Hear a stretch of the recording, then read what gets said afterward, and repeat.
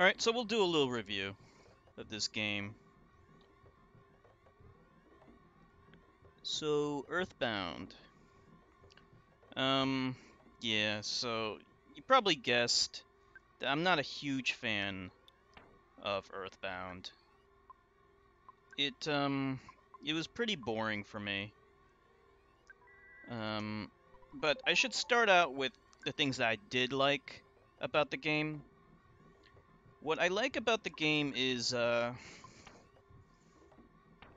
graphics. I think the graphics are really good, and, Tomboy told me that a lot of the people who worked on this game went on to work on the Pokemon games, and I definitely see a similarity in graphics between the two games. There's also some other things like the fact that you can ride a bike in this game that's really, that's like a trope that's in Pokemon. So I definitely see the similarities. And I always say, like, this game is kind of like Pokemon. It's like a 16-bit Pokemon, except without the Pokemon. Um, I like the design of the enemies, most of them. They have this like cool cartoonish look, and I really like the design of the towns. Like they're also charming, like it's cool to just kind of walk through and explore a little bit and see what there is.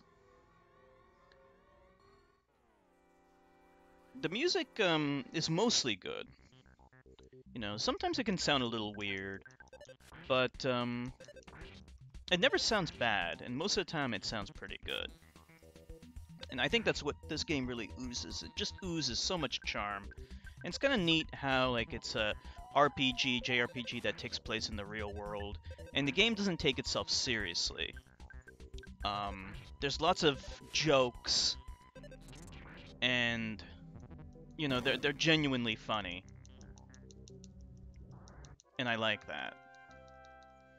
The other kind of neat thing is the fact that this game doesn't really have any grinding in it. You never have to grind, unlike most JRPGs, including Pokemon. So I think I grinded at a total of 3 times, but it's probably just 2 times.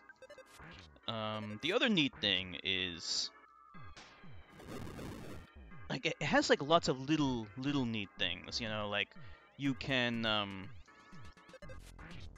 if you're more powerful than a lot of enemies, if you're more powerful than the enemy, you can actually just kill it instantly without even going into the battle screen.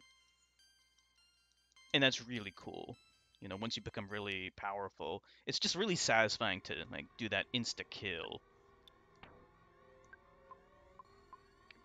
Um, so, but the fact is that I didn't like the game. It was really boring to me. Um, Basically, in a JRPG, or any kind of RPG, there's like maybe 3 major components to it, maybe 4, that are important. The story, exploration, and combat to a lesser extent. Characters as well, but that goes with story. And the game doesn't really excel at any of them. Like, story, I honestly don't even really know what this game's about. Like, something about, yeah, Gigyas, some alien that's trying to take over the world, and that's about it. Like, it kind of sets up the story in the beginning, and then that's it. Like, it doesn't really do anything besides that with the story. Which would be okay if it made up for it in other ways. Uh,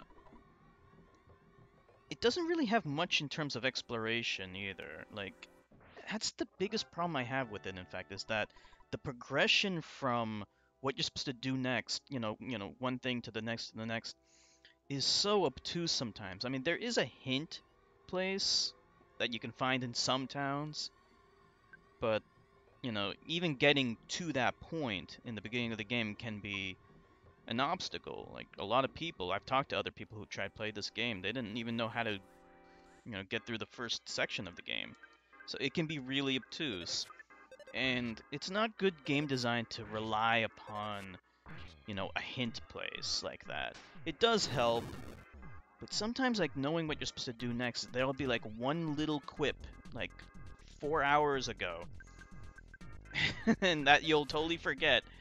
And that's your only clue as to what you're supposed to do next. Or you might have an item that you picked up, and then like 5 hours later, you're supposed to use it. Um, and it's just not good. There was one part in the game where you have to wait at a waterfall for like a couple of minutes and just stand there.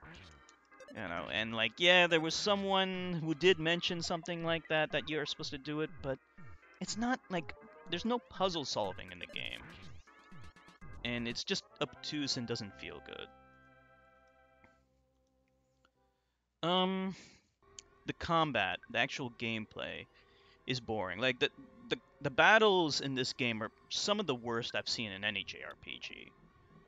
Um, you know, it's like, you know, like I said in the beginning, this game is like Pokemon without the Pokemon. And like in Pokemon, the battling is actually pretty fun because you collect different Pokemon and, you know, battling them is pretty fun and leveling them up.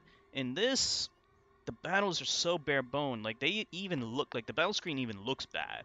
Like it looks fairly terrible. Some of the enemy designs look pretty cool, like I mentioned before, but the battle screen itself is so bare bones. You saw it. Like the backgrounds is just this weird psychedelic thing, and it doesn't look good. Um, and the fact that you don't have to grind, you know, that's kind of like a mixed blessing. I'm more willing to say it's a good thing, but at the same time, you know, like there's no like strategy involved really. You know, there's so many there's a lot of spells, but most of them are just totally useless. And in the beginning of the game, you don't use a lot of stuff. Like most of the time you're just attacking and that's it, you know? Like part of the fun of a game is to use interesting spells. Like that's one of the things I like about like Final Fantasy 1 is that you get like these cool spells, but none of the spells in this game are really fun to use. And so it just becomes very repetitive feeling. You know, you're just going through the motions. Um, there's some strategy, like as you saw there. Um, you can. That's one of the good things about this game is that you could see the enemies on the actual map, I guess. They're not hidden like in Final Fantasy. Aren't random encounters. You can actually see them, and there's some strategy involved in like how you take them. If they can take you from behind, you get that red screen, and then they have the advantage, and vice versa. So that's kind of neat, but you know, it's not the only game that did that. You know, Grandia did that as well, but this did that before Grandia, but Chrono Trigger did it as well. So yeah,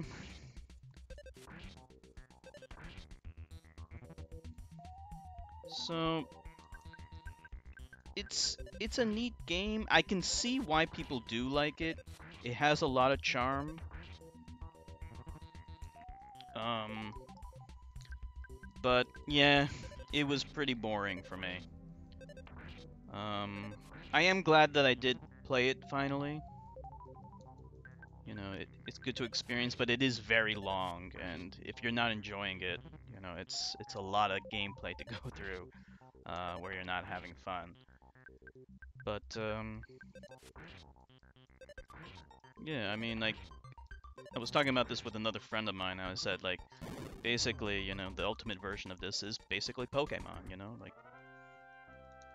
if you want a game like this, where all the flaws are addressed, then yeah, Pokemon's the way to go. And that's all I gotta say.